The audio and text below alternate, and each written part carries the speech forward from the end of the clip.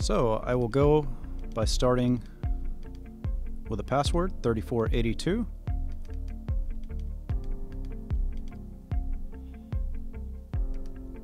I want to go to engine settings, change J1939 to mechanical. Engine manufacturer, I'll leave it other. Engine emission, tier 3 or less. Speed source, going to change to magnetic pickup. Speed calibration, on the simulator I have, I want 207 teeth as a flywheel.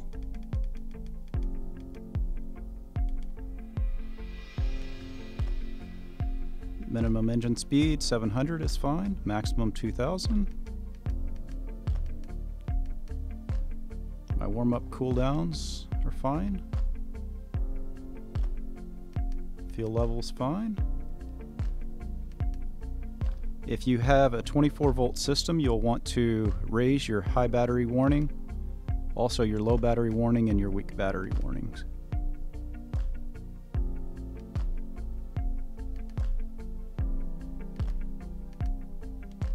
In advanced engine settings, crank temps 3 is fine. Crank disconnect speed 500 RPM is fine.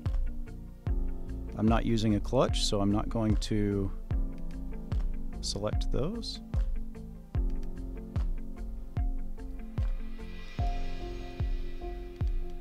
Timers.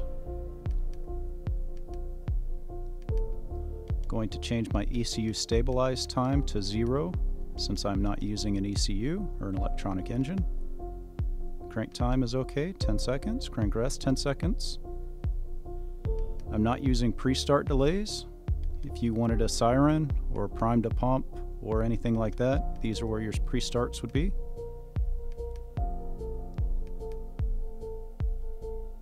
Spin down timer, 30 seconds. I'll leave it there. I don't have any actually. Post crank lockout time, 30 seconds.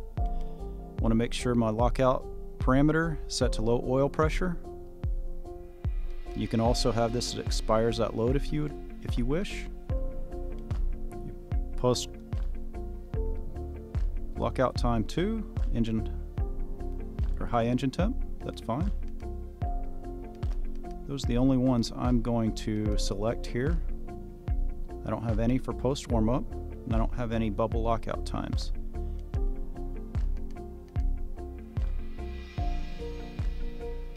Warnings and shutdowns. Again, you see the low fuel, high battery. Since this is a 12-volt system, I don't have to worry about changing my battery. My oil pressure at low oil pressure at high speed, so at 2000 RPM, I'm going to be looking at 35 psi for my warning and 30 psi for my shutdown. Under 2000 RPM, I'll be looking at 15 psi for a warning and 10 psi for a shutdown. So from low oil pressure shutdown, I want to scroll down to engine high temp warning. You're going to warn at 210 degrees Fahrenheit by default. You can raise or lower that depending on the engine. Also, the shutdown is 225 degrees Fahrenheit. You can raise and lower that depending on the engine. We also have a low engine temp warning.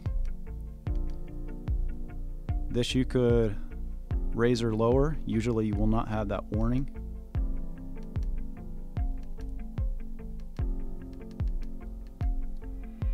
So now that I have the warning set up, I want to go to throttle.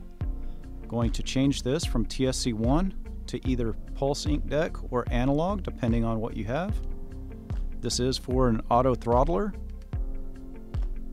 I'll leave it at non-PID auto throttle. Target step size is fine at 25 RPM. My throttle deadband, depending on if your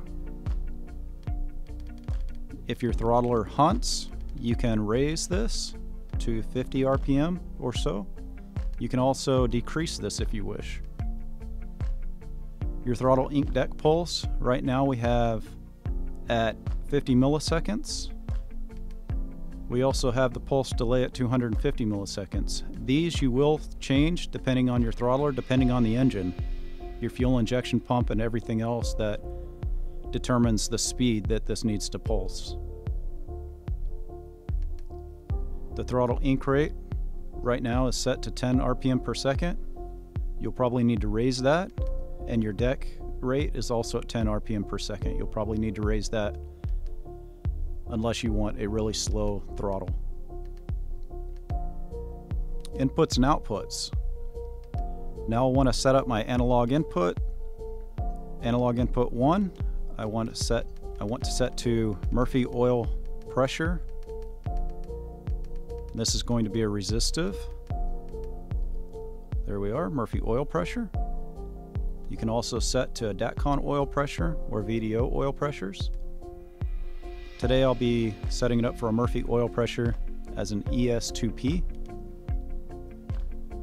Once I have that selected, you want to go back, analog input 2.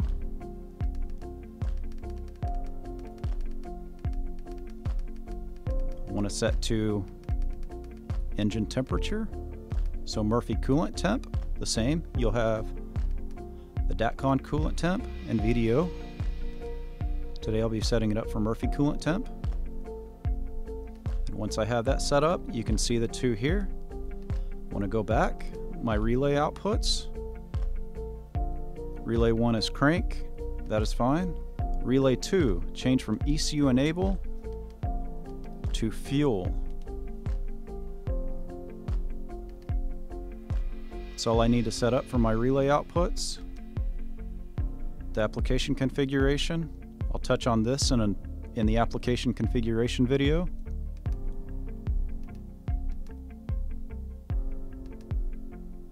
Same with start-stop timers and communication. That is setting up a mechanical engine. Now you can see you have oil pressure and temperature. Your battery voltage is coming from the battery directly into the controller, so you don't need to set that up. And the RPM is set up for your mag pickup the way we went through the menu. Thank you.